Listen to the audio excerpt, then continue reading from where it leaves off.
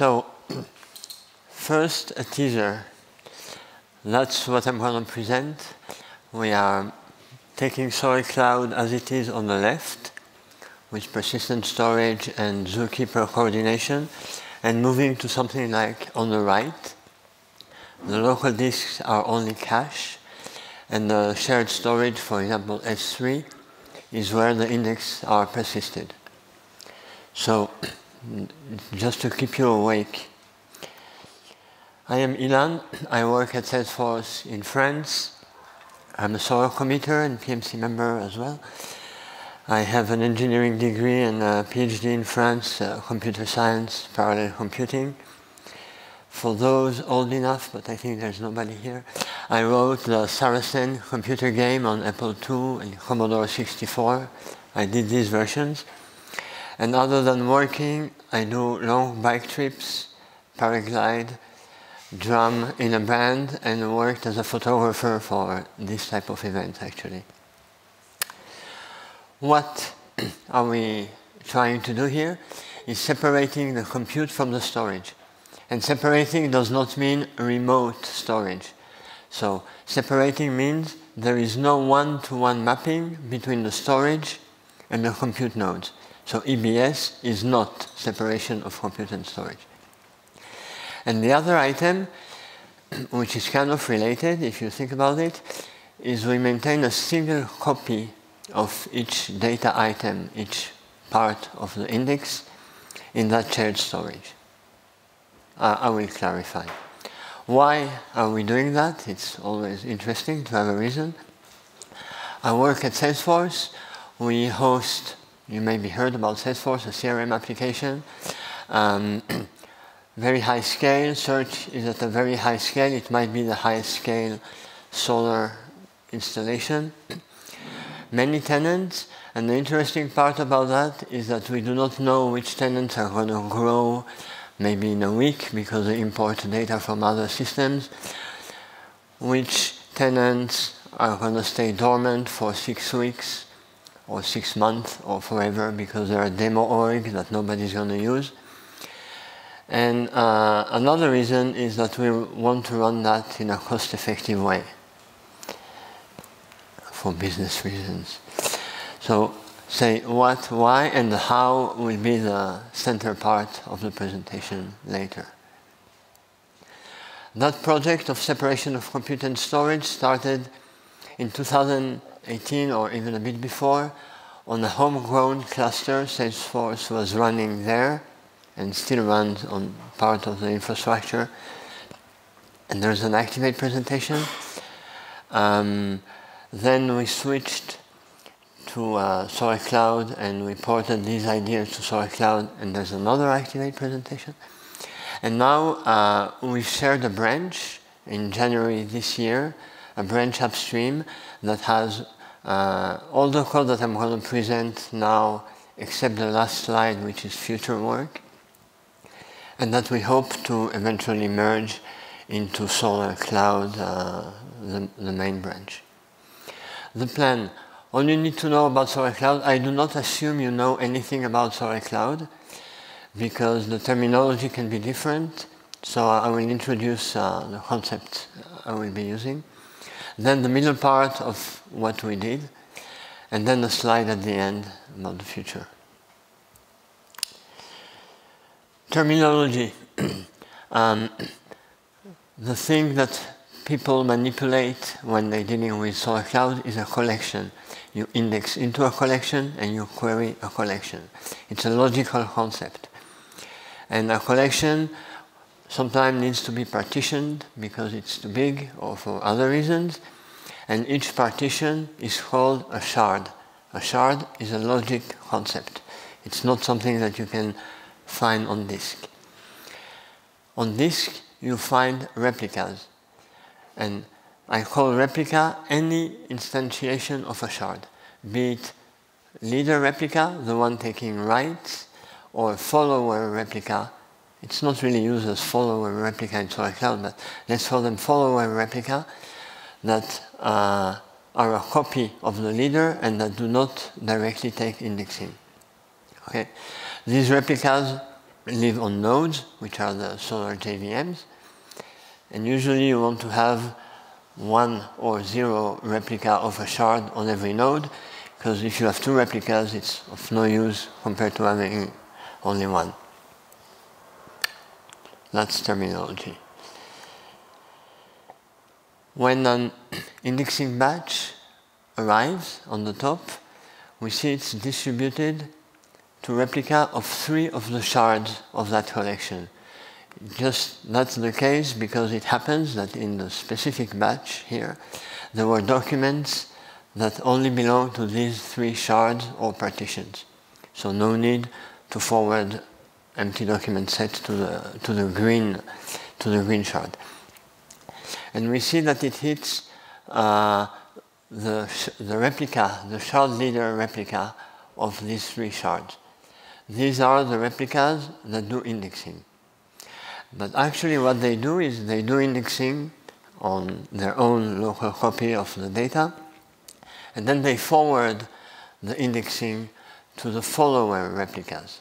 Usually they try to forward to all the followers for durability, and I have the next slide. If we look at querying, the queries usually, not always, but usually they would go to the whole collection because you don't know ahead of time which shards will have the documents that you're looking for, unless you're looking for documents that match your partition, your sharding strategy. But if you know about that, you don't care about what I say here. So the queries are distributed to replicas of all the shards. They can be handled by the leader replica or by follower replicas, which might be slightly less up to date, but that's okay. A replica, I had a very more complex slide, but if you don't know about SolrCloud or Lucene, a replica is a set of immutable files. You write the files, you can look at them as a stack, and you don't modify them once they're written. So every time you do an update, a change of an indexed document, or a delete of an indexed document, you just add files. And that would work that way, but you would end up with a lot of files. So there are other operations that are called merge, that take a bunch of files and compact them into a smaller set of files and write them on top of the stack. And then the one that got compacted, eventually, later, they can be removed. And that's a way to keep the number of files under control. And these files constitute segments. I try not to say the word segments again during that talk, but these are what they do. Okay, there are 3 types of replicas in SolrCloud. I won't name them, but the difference between the replica, actually I will name them, NRT, TLog, and pool, but it doesn't matter.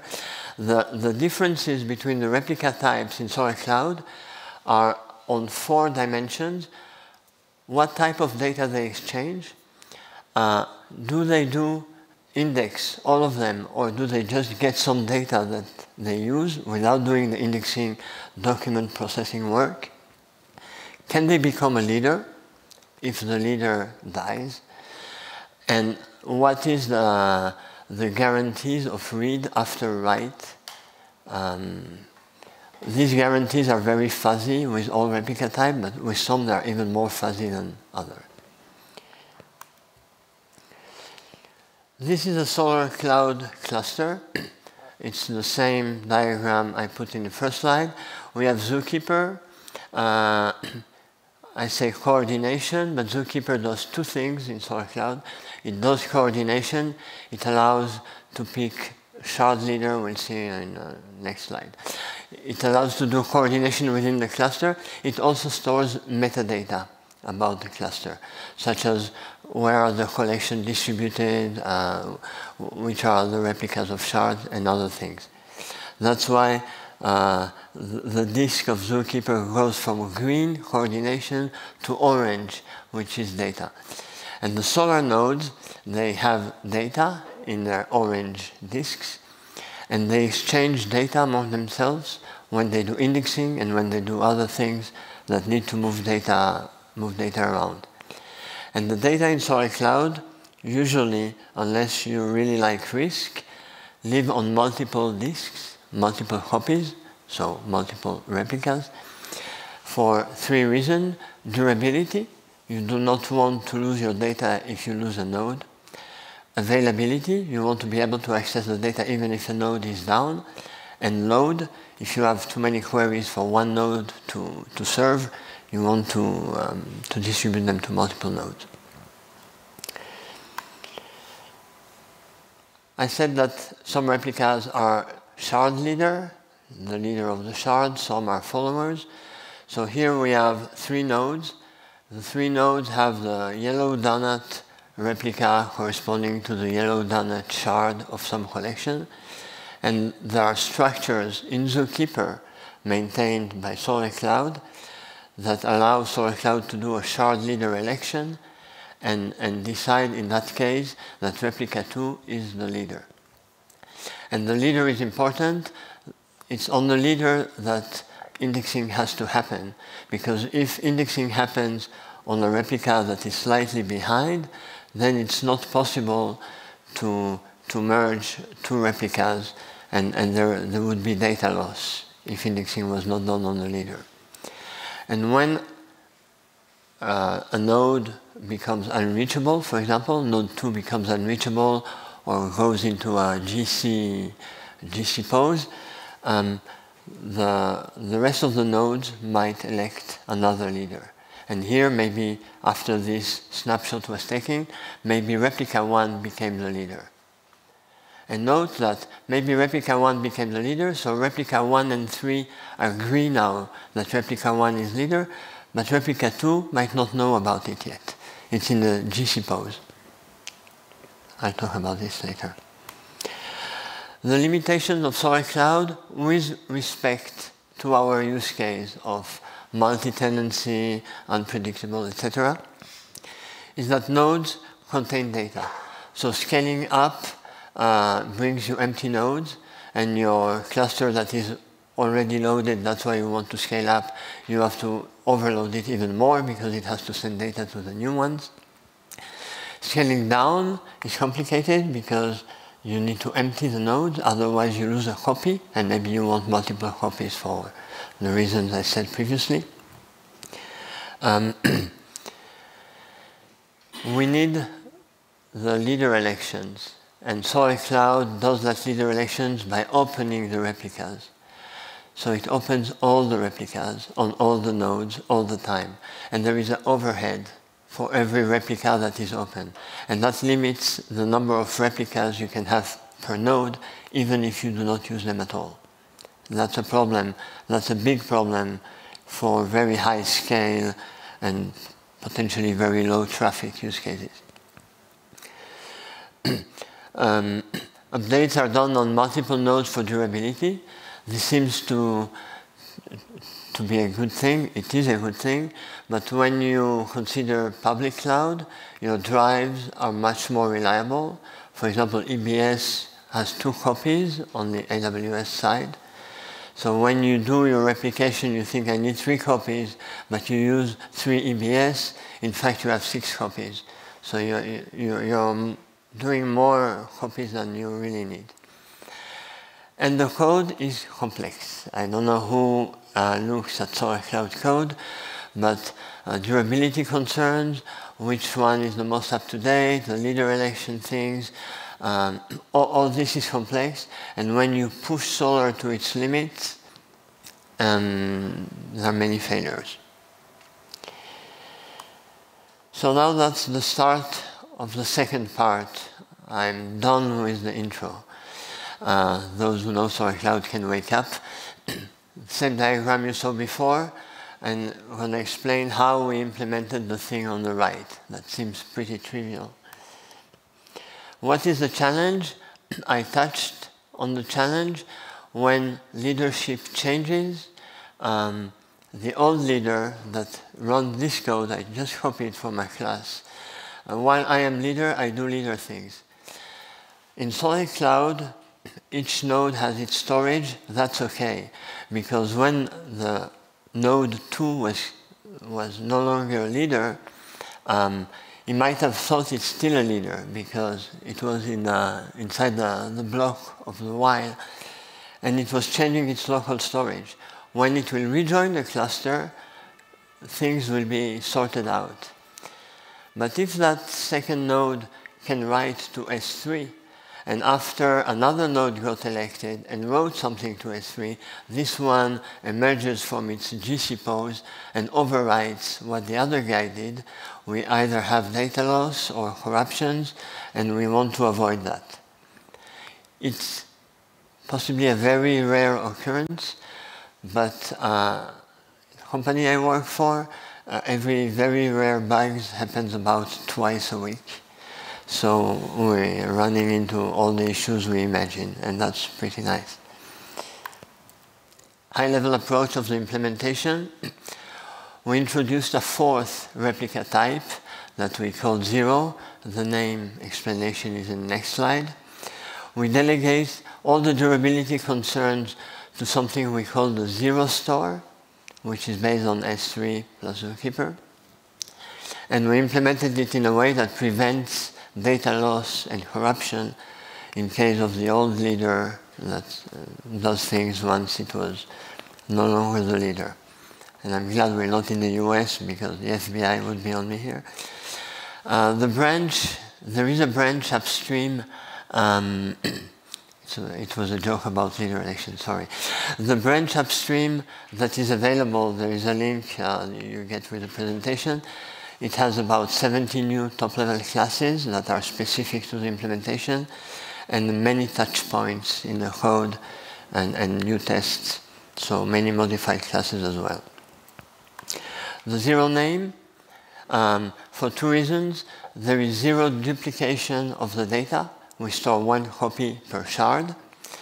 Existing abstractions for using remote storage in SolrCloud, such as HDFS directory that can use S3, as the name does not tell, they store 1 copy per replica. We store 1 copy per shard. And eventually we want to get to having no replicas for indexes that are not in use. And that would increase scalability nicely. So the indexing on a single node happy path, how does it integrate? So the 0 store here is what I said, is S3 is the orange, or it's not S3, it can be GCS, but I say S3, it's easier. It's the orange cylinder. Zookeeper points to a file. We'll see the files in the next slide. But point to a file that tells what is the current state of that shard on the shared storage. So the starting point here is the blue state of an index. The node receives a batch, and then it either updates itself from the shared storage if it's not up to date, or it is already up to date. And to know if it's up to date or not, it talks to Zookeeper. The arrow does not go to Zookeeper, but it checks with Zookeeper. And here, then the node is up to date, starts with the blue version. Then it does index locally, and it does write the files to the local index. In Solr, it does a commit in Solr terminology. Then it pushes all the files it has created locally in a specific way. We'll see in the next slide. It pushes them to the shared storage. It writes a new metadata file describing the new state of that index. And then it talks to Zookeeper and updates the arrow. It moves from blue to green. And after this update in Zookeeper, the state of the shard is the new one, the green one. It was the blue previously. And something I forgot to mention is that the state of an index in the what we call 0 store is the source of truth. If there is any difference between what a node thinks the index is or should be and the 0 store wins. That is an assumption in the code. It makes making decisions relatively simple. Once this has succeeded, as in this diagram, the batch is acknowledged to the client. At the file level, in the zero store, in the S3 here, we see Zookeeper pointing to a file that is called shard metadata dot a random suffix. The random suffix is a UUID, but I put 3 characters. And it points to files. The file have random names as well, with UUID at the end. And it lists all the files that are part of the index at this point in time. So if a new replica were to grab that index from here, it would first take the shard metadata MNO file, and then go fetch all the other files, write them locally with their appropriate name. There is a mapping of the names, and it will have the index. Then when the indexing pushed its data, it pushed a new file, referencing all the old files that are still needed in the new version of the index, and writing a new one, the file 8, with a new random suffix. And then look at the power of Google Slides. The suffix changes from the previous one to the new one, and now the green is the new version of the index. Okay, now this is the fundamental slide of how we solved the issue of having potentially multiple leaders, quote unquote, updating the same state, the same single copy on the shared store. You saw that I said that the files have random names. All the files have random names. It means any write to the S3 or to the zero store cannot overwrite any previous write, because that random UUID is always different. So we have 2 nodes that hold 2 replicas for the same shard, and for some reason, maybe the old leader and the new leader, they both do indexing at exactly the same time. So they both receive batches. And note that the shared store, the zero store, is in the blue state. They both receive batches. They both update themselves to the blue version if that's not already the case. So they're both starting with the blue. They're both doing indexing locally and writing the files to their local disk that is used as a cache. They both push their versions to the zero store. So we see the green that we know from the previous, and the red one. And then there is a race now. Both of them cannot succeed because there would be data loss of what the other did. So there is a conditional update, which is kind of in Zookeeper, you update a value only if it has a certain version that you know about.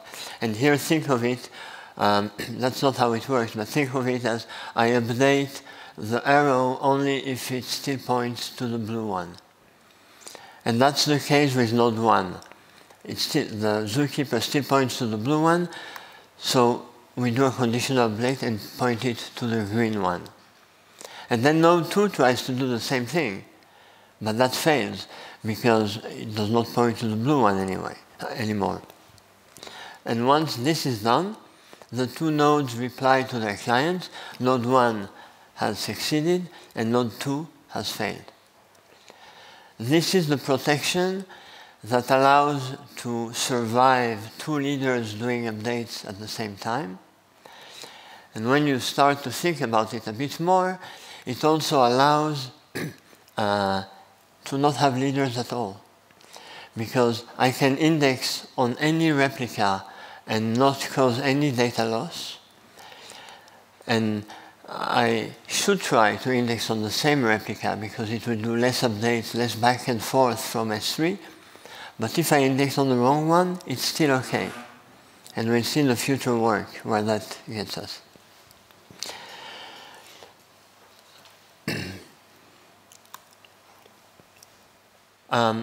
we can also have concurrency on a single node. In Solr, multiple threads, multiple requests can index into the same replica, and that's handled nicely. With what I described just previously, it would be handled nicely, but not very elegantly, because when parallel batches would be processed, only one of them would win and the other one would lose. And we do not want to do that because that negates the purpose of indexing in parallel. So the way we did that is we let Solr and Lucene index in parallel, create the new files or the new segments. Sorry, I said it again. The new segments in parallel, but when we get to the stage of pushing, writing the data to the zero store and updating Zookeeper, we do a critical section. So if you have, I do not have a diagram for that, but if you have two threads that created new files, each one. Lucene Solr managed it correctly, and if each thread created 3 files, we now have 6 files, 6 new files. The critical section will have one of the threads write all the 6 files to the S3. The other one will wait. The first one, let's assume it succeeded writing all these files, it will acknowledge to its client all is fine. The second one then, its turn to write the changes to the shared storage. It will see the changes are already there. It will acknowledge to its client. So we have the parallel indexing, but we serialize the writing. The way queries work,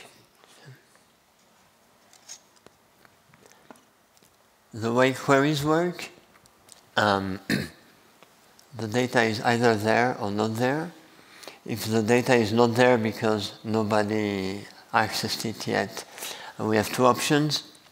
We either fail the query or we wait and try to load it from the shared storage in order to be able to serve the query. Right now the implementation fails the query, but it's not very complicated to move to the wait option. And then there's a question, how often do we refresh whatever gets written to the shared storage by the leader when the replica that we are dealing with is a follower and not the leader? Right now, every new query triggers an async refresh. I mean, only one, not if you have 1,000 queries. Anyway, it's not. For now, we trigger refresh based on queries, but we could do it like existing replica types in SolrCloud do it, based on a timer. It would be a trivial change. The benefit of the zero, that approach, again, for the use case we're trying to address, is scaling compute and storage independently. We can have a huge quantity of data, but if it is not accessed, we need very few compute nodes, and storage on S3 is cheap, as opposed to adding nodes and nodes and nodes that do nothing just because we need their storage. And that increases the efficiency, because if we have very low activity, we can run it on a single, oh, you get the point, right? Scaling up does not increase the load on the existing nodes and replicas, because the data is going to be fetched from S3, not from already overloaded nodes. We delegate durability to S3, and there is no way any team, especially any open source project in the world, is going to do something as durable as S3. I don't know if you read their papers, it's just crazy the work they did. So we lower the code complexity in SolrCloud, not having to deal with durability. And we also avoid the duplication I talked about previously, of having more copy than we think we have. We lower not only the complexity of the durability, but also of knowing which is the most up-to-date copy making sure we do not write on a non-up-to-date copy, propagating the changes. All that logic can go away, basically.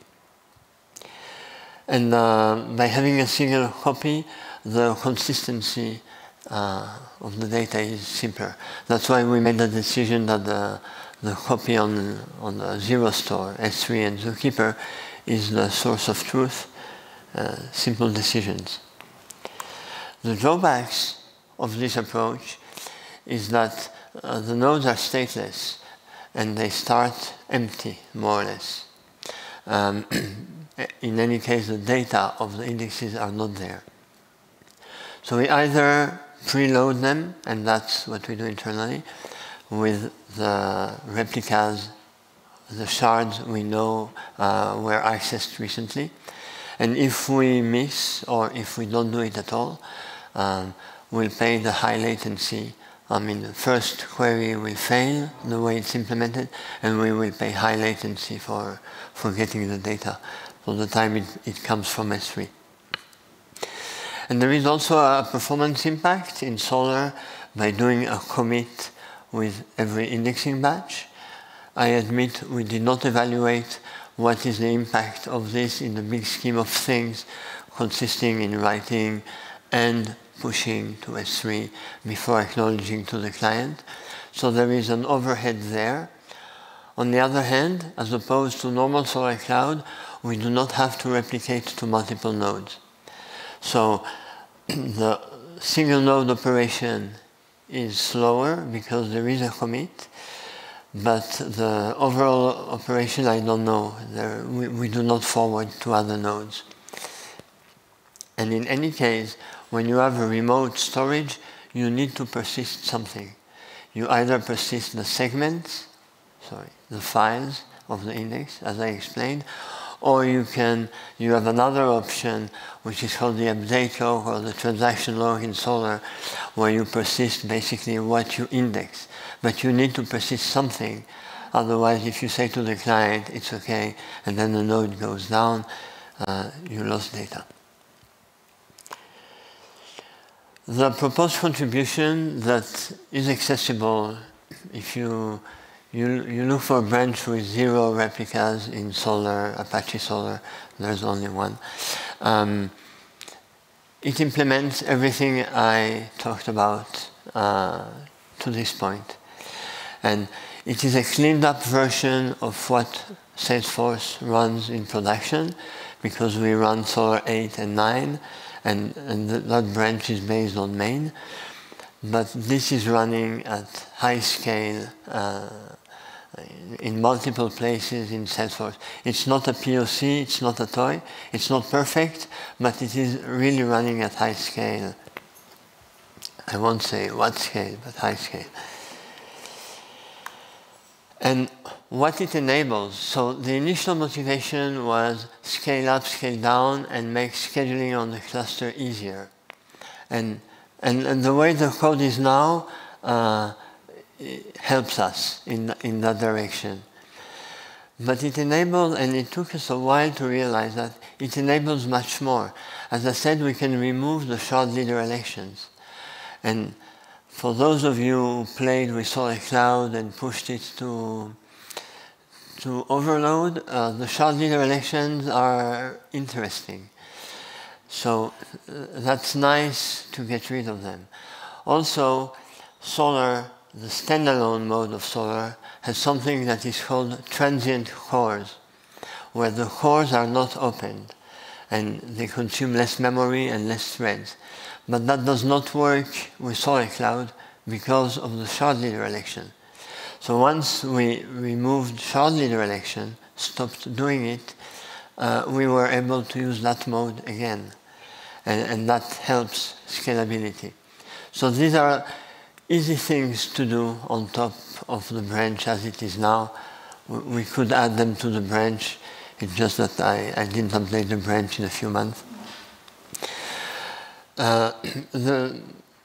We are working on, but have not done yet, we can stop maintaining replica state altogether. Replica state is mostly, a replica is either active or down. And when nodes restart, there is a big dance of all the replicas going down and going back up, etc. And we don't have to do that. If any replica can be accessed on a node and be loaded when needed, we can consider all the replicas are active. And the node will take care of making them active if they're not. And that also will simplify quite a bit of cluster state management in SolrCloud. And the longer term thing is stop maintaining the cluster metadata as persisted data in Zookeeper. Basically, stop assigning replicas to shards and replicas to node in a persistent way, but live in the modern age and consider every node can serve any replica because it can go fetch it from the zero store, and maintain that mapping in memory for affinity so you don't load everything everywhere. And if the cluster goes down and comes back up, the data is on S3 anyway. You don't need to remember which node had it. The node is down anyway. And once we do that, we stop instantiating anything until it gets used. And then if we talk scalability of unused data, I'm sorry, but that's a use case we have, then it's infinite. Because you only have maybe an entry that you have a collection in Zookeeper that you don't read. And the long-term vision is a cloud-native search cluster. It might not look like SolrCloud. It might be a branch that has diverged too far away from SolrCloud. I don't know what it will look like. I don't know where it will be. But if people are interested, definitely something that can also be open source. And we have 2 minutes and 42 seconds. Questions? Okay.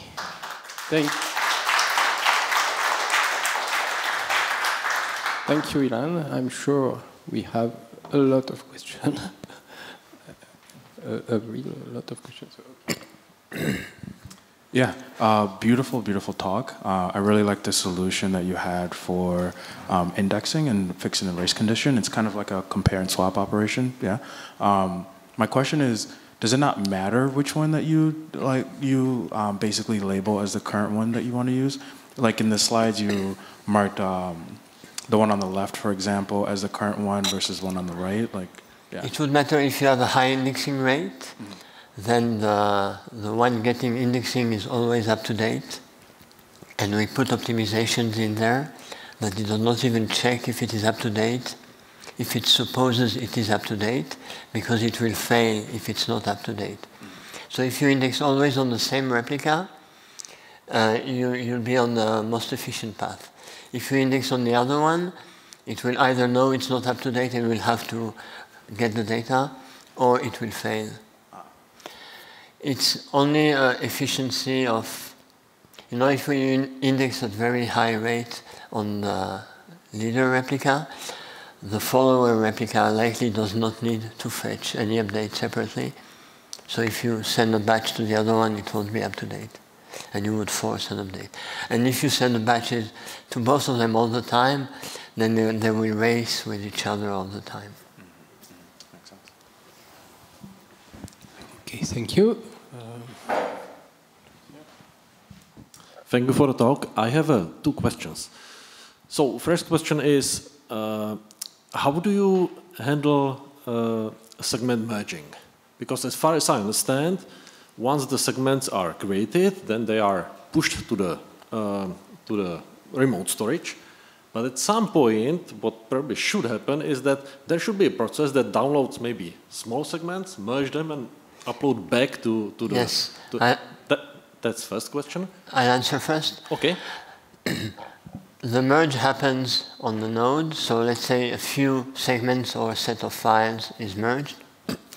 We push the new files to the shared storage. And I did not show all the details. But we also have a list of files that have disappeared that is maintained with the metadata. So we know that these files have disappeared. We do not delete them right away from the shared storage because maybe another replica is still reading a previous version of the shard. But eventually, later, they get deleted from the shared storage. Yes, but my question was a little bit different. So let's say there kicks in another merge process. This is how I understand it. And it should pick up some segments based on some criteria. So, or let me say this way. With the strategy that you presented, isn't there a risk that those segments that will be pushed to the remote storage will be just a small one, in quote, quote, and will never be merged again into a larger one because they have already been offloaded from the node to the shared storage, right? So No, the node does not know that there is shared storage. Solr uses the local disk.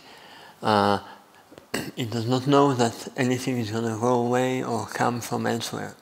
So Solr is going to do whatever it wants to do to the files, and then the operation of pushing to the remote storage does a diff. What is on the remote storage? What is locally? What are the additions? What are the suppressions? And so if Solr did a big merge and now we have a huge segment, we will push that huge segment.